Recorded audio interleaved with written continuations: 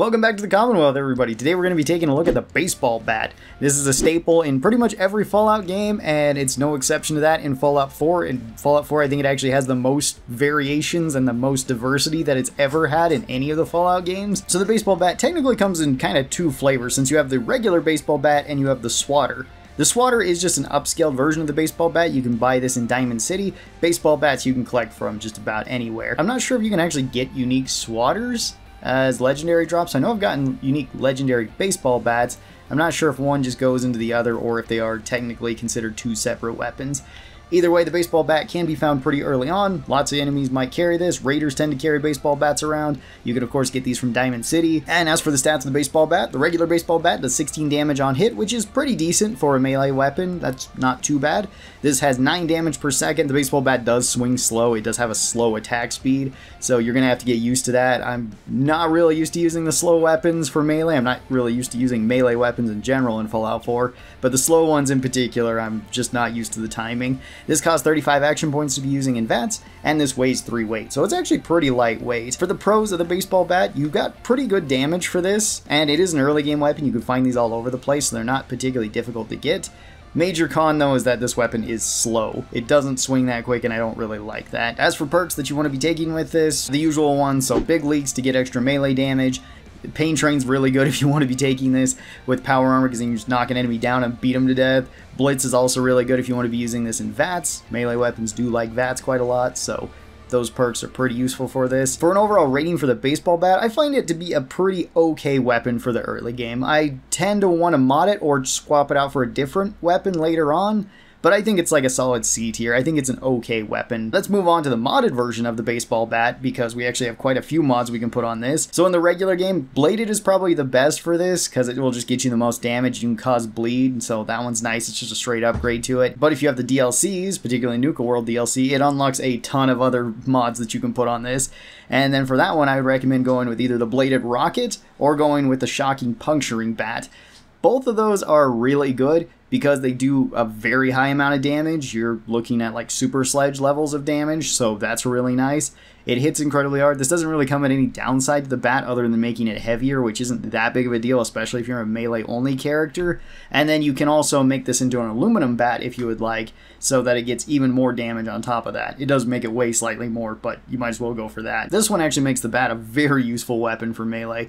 And if you just had the bladed version of it, I'd probably say this one's like B tier. It's still an okay melee weapon. With all the mods on it, I would say it's probably A tier. This one's a very solid melee weapon and one that you're looking forward to. And if you do find any legendary effects on baseball bats, that is awesome, because you can just mod them out to make them even stronger.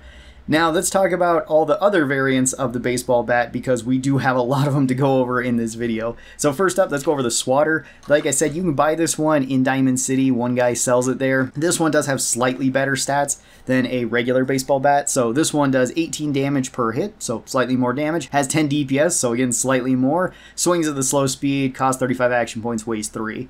It's just a slightly upgraded bat, so I'd probably put this one into C tier too. There's nothing really to say about this. It's just going to have better stats overall. Let's go for the unique versions of the regular bat, and then we'll go for the swatter after that. So for the regular bat, we actually have 3 of them. Very first one we're going to talk about is the Fence Buster. This one can be found in the Far Harbor DLC. You actually get it during the murder quest.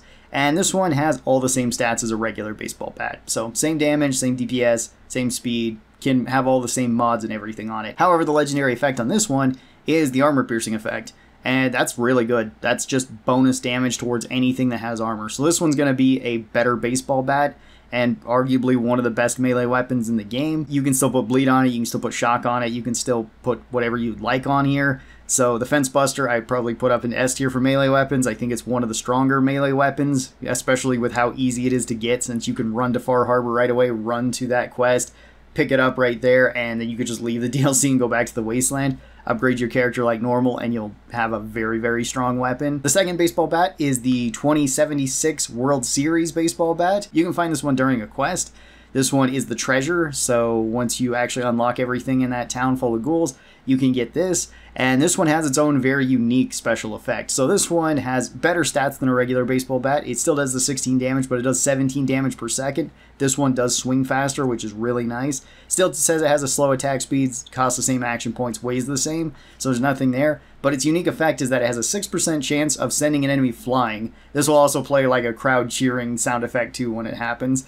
This one is pretty awesome. This one is one of my absolute favorite melee weapons in the entire game just because of how goofy it is. If you just incorporate something that includes ragdolls, I'm gonna love it. So this one is also gonna go up into S tier. You can of course mod it however you'd like, same with the regular bat, so it's gonna be really strong. It's just every once in a while you're gonna potentially send somebody flying across the map, and that's just hilarious. So I love this one. It's probably my favorite of the bats. Next one is in the Nuka World DLC, which is called Sito's Shiny Slugger.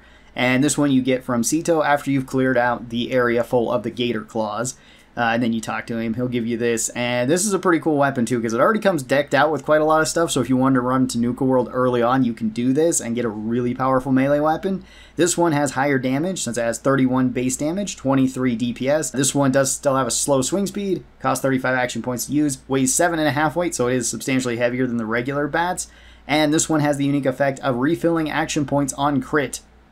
That is very strong for a melee build, because a lot of the time you're just going to be trying to build up your crit with the VATS, and if you have Blitz, it's really easy to get into VATS range to just keep hitting enemies with melee.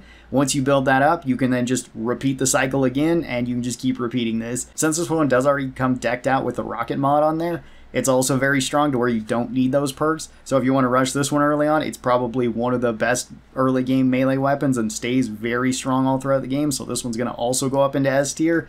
We've got quite a few very strong bats to choose from here. And then our very last bat that we need to talk about is called the Rockaville Slugger. This one is the unique Swatter. This one you also get during a quest.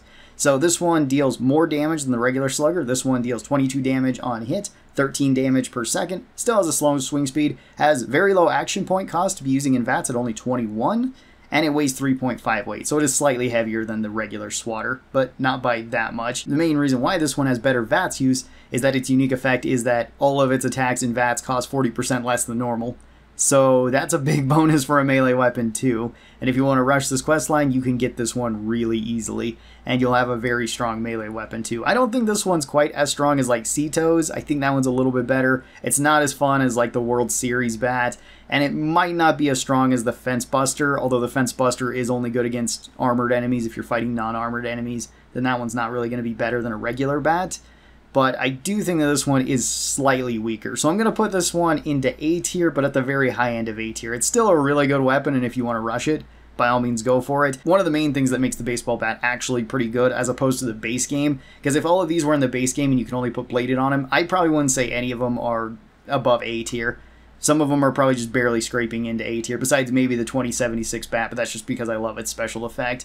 With the DLC and with the ability to turn these into the rocket bats, they become immensely stronger than they otherwise would be. So that is a really big selling point to all the baseball bats. It's just that they have more customization than a lot of the other weapons. Of course, you can still find baseball bats with legendary effects on them. So if you end up getting something like a mighty baseball bat, that one's going to be really strong. Or if you get the one that increases more damage every time you hit stuff, that's usually only on melee and unarmed weapons.